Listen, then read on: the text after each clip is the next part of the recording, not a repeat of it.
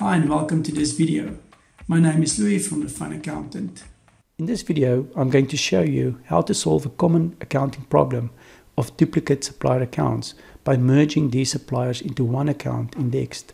By doing this you will avoid unnecessary journal entries, messy books and save time and costs by having a simple traceable set of supplier accounts. Maybe this is the first time that you hear of Dext, so let's define what Dext is all about. Dext is an app that you use to upload documents to, where the information from those uploaded documents get extracted and prepared for automatic processing to your desired accounting software, which entirely removes the need for data capturing. These documents are stored in Dext for easy retrieval and review at a later stage. If you are able to snap a picture with your mobile phone, you are able to do this simple processing in Dext. Dext is not an accounting program, but rather a helpful tool to make accounting easy, quick and precise. You don't need an accounting brain to use Dext. I use Dext in conjunction with Sage Accounting, which is my preferred online accounting software. There are a few methods of uploading your supplier bills to Dext. In one of my previous videos, I showed you how to capture bills on Dext by taking a picture with a mobile phone. You can find the link of that video here, or at the end of the video, or in the description below. Today, I will be showing you another method of uploading supplier bills using an easy drag and drop function. This is a fast and quick way of getting those bulk invoices into extraction and processing. So let's go and do this together. In this example, I have already downloaded about 14 supplier bills to my PC's download folder. I've logged into my Dext account and I'm here in the workspace screen of my demo company. You can see that there are no documents under my costs section of Dext. Click on the green plus add documents button at the top navigation bar, and the area will open where you can upload costs and sales documents, as well as bank statements for conversion to PDF. I need to select a document owner first. This step identifies the person who is uploading the documents. This is important, but I will explain in future videos why. I select myself as the Fun Accountant, and you will see that the area designated for file uploads lighten up, which now enables me to add documents to Dext. From my downloads folder, I select the bills, which are all JPEG documents, and drag and drop them in the green frame section for upload. The orange progress bar is running, showing me the status of the upload. This passes quickly, taking only a few seconds to upload my 14 documents in real time. A message displays that you can find the documents in the In Processing section under the costs. After you close the upload screen and enter the In Processing header, you can see the extraction process in progress. The extraction part can take a few seconds, minutes, or sometimes even longer, depending on the situation. In my own experience, the extraction normally takes less than an hour, so you can go for a walk, a swim, or pour yourself a mega pint of juice in the meantime. Let's break down the cost section of Dext to help you understand what is happening within each section. The inbox. All the documents that have been extracted go to your inbox. To review. The documents in your review section still need your attention because they are not categorized, which means the expense has not been classified yet. Ready. All the required fields needed for processing have been completed, including the categorizing of expenses. Archive. Once a document has been processed to your accounting system, it is moved to archive and stored should you want to view it at a later date. In processing, we have touched on in processing earlier. Here you can find a measure of documents that are in the process of being extracted. I'm going to categorize a cost document, and while I am doing this, a problem will become apparent with the supplier name. See if you can spot it as well. I am in the inbox section of Dext. In the third row, the first document that needs to be reviewed has an orange to review button. When you hover over it, Dext tells you that you need to complete at least the category field. You click on the to review button. At the left of the screen is the photo of the slip, and on the right are the fields that were extracted. You click in the category field and select the appropriate expense. In this example, I choose motor vehicle expenses. As you scroll down, you can see that all the required fields have been extracted and filled in automatically by Dext. You can collapse the side menu bar to have a better view of the slip. Here you will see that the amount on the slip of 1077.79 agrees with the amount extracted. If we compare the supplier names, we see that Dext has selected the supplier account called Sasol Summer-Strand, although the D has been omitted from the slip, which states Sasol Summer-Strand. When you head back to the inbox, the orange to review button will have changed to a green ready button.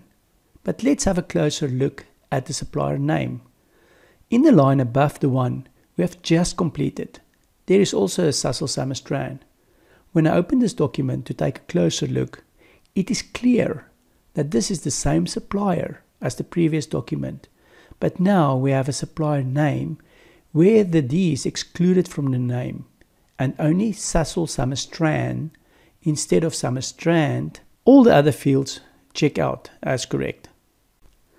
How do we fix this problem of duplicate suppliers?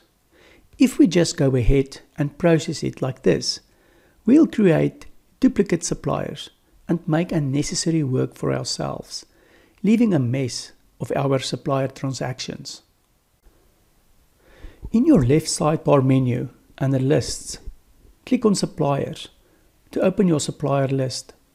There is a long list of suppliers. The easiest way to find suppliers is to filter by name at the top right filter field. When I type Sasol, the supplier list is condensed, showing a list of suppliers that has the name Sasol in it. In this list, under the items, you can see that 3 documents have already been processed to Sasol Summer-Strand and 1 document to Sasol Summer-Strand with a D. I have decided to combine these 2 supplier accounts to prevent future confusion. I click on the checkbox next to linkage and name to select the 2 suppliers. At the top, I click on Merge to select it. Before merging, you have to select your default future supplier, which is one of the 2 selected, and then click on Merge. Back at the supplier list, you will see the suppliers have been merged into one under Sasol Summer-Strand.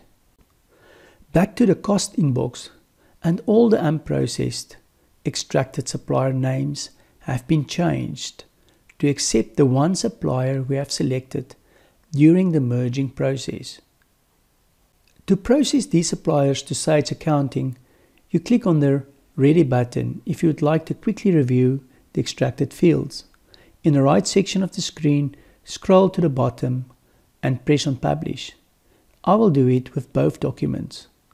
A message appears that the item has been queued for publishing. As I publish a third document, the message now says that the item successfully published to Sage Accounting. It is important to note that when you merge a supplier in Dext, that same merging does not happen in Sage Accounting. You will still have to deal with the duplicate supplier and the transactions processed to them in Sage Accounting. But don't sweat it. I'm going to show you how to deal with this correctly. Just follow me and you will be fine. I am in Sage Accounting now, and I have done a search on the supplier list for the 2 duplicate suppliers. And the 2 suppliers that we have merged in Dext appear in Sage. Now I'm going to run my favorite report, it being for suppliers or customers. It is the supplier transaction report. Accountants have a fancy word for this report, which is called the supplier ledger. The supplier ledger shows all the transactions recorded against the supplier for a given time period. Clearly, you can just imagine that this is something very helpful. To access it under the top navigation menu, go to Suppliers, Reports, move to the right, down, and find the supplier transactions phrase that turns blue when you hover over it. Click on it. In the next screen, we will define the date range and the specific supplier whose information we need. The date range default setting is monthly. You can run a report for nearly any date scenario that you can think of. Because I have only a few transactions in the demo, I'm going to select yearly, and I'm going to find the transactions in the last year. Then I'm going to search for the 2 duplicate suppliers by entering the first few alphabetical characters SA. From the drop-down list, I'm going to select the first supplier in the From field and the second supplier in the To field.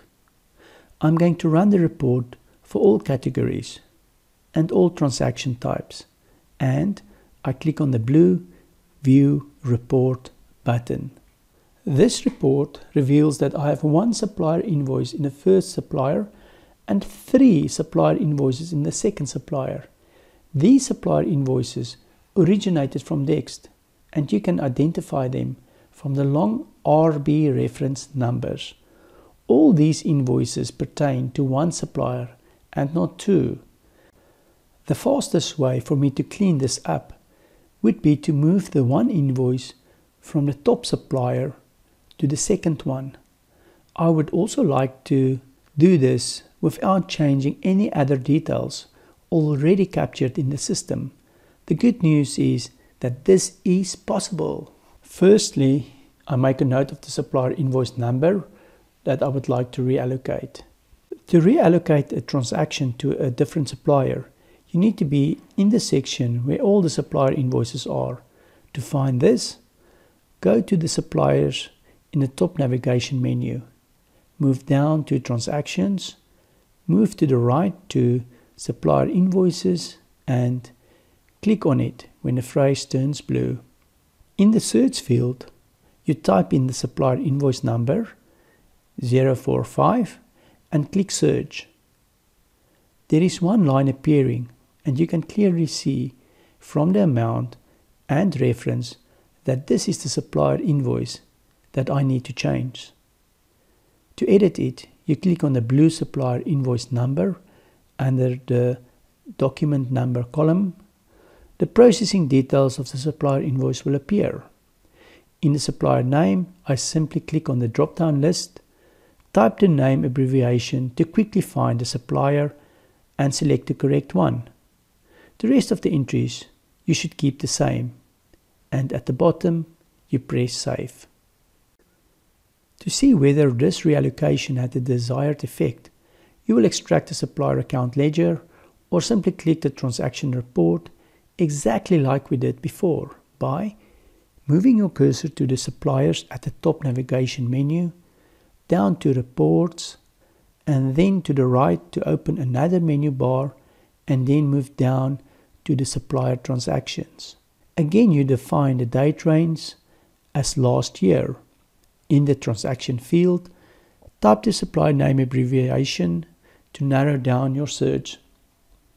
Select the first supplier and press Enter. In the next field, do the same and select the second supplier. Click on View Report. Sage will only display the supplier that had transactions within our search ranges. The transaction on the 17th of December 2021 for 80 Rand has been moved to the correct supplier. Mission accomplished with reallocating the transaction and having clear, precise information available for our business. Let's do another example to reinforce what we have just learned. In the cost inbox of Dext, the bills that need to be allocated are presented here. I'm going to categorize a builder supplier invoice by clicking on To Review. When looking at the invoice captured in the left side of the split screen, everything is clear and straightforward. At the right side of the split screen, Dext has extracted the required fields. A message appears saying that I need to complete the category field. Click on a drop-down list, and in my case, this expense is incurred for maintenance. Search for it by name, abbreviation, and select the repairs and maintenance account. I'm going to double check the supplier account. Head over to the supplier selection when typing the builder's abbreviation. You can see that there are two builder supplier accounts. In the Workspaces left side menu bar, you can find more detail about the processing history of the supplier bills. To access the Dext storage space of historic transactions, click on the Costs heading, move down to Archive and click it. In this section there can literally be thousands of transactions, but you can find a specific entry within seconds using filters in the Advanced Search option at the top. I'm going to search by supplier name. Enter the supplier name and click on a green Apply button. All the suppliers that contain the name builders are displayed. There I can see the culprit, as I have a builder's warehouse supplier account among the builder's bills. I'm going to open this invoice to determine whether this is a different supplier from the rest by clicking on the image button, and now I can view this invoice. I'm going to inspect another invoice from a different supplier account. It is clearly visible that this is the same supplier.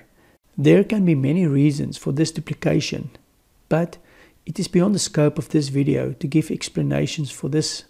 From my experience of processing thousands of these, you need to know how to avoid duplicate supplier accounts. If they exist, it is in your interest merging them, which will surely simplify your life in the future. Fortunately, Dext has a merging function to deal with this quickly and easily. Again, we perform the merging of supplier accounts by going to the left sidebar menu. Under Lists, click on Suppliers to open your supplier list. There is no need to filter this alphabetical list because we can find the two builders' supplier accounts. Click on the checkboxes next to the two supplier names. Go to the top of your screen and click on Merge to Selected. Select the supplier account that you would like to keep and click on Merge. Voila! There is now only one builder's account, and the two transactions and the deleted supplier has been moved to our single supplier active account. This video is much longer than expected because we have done two examples of merging duplicate suppliers in Dext. If you've made it till the end, thank you very much for watching.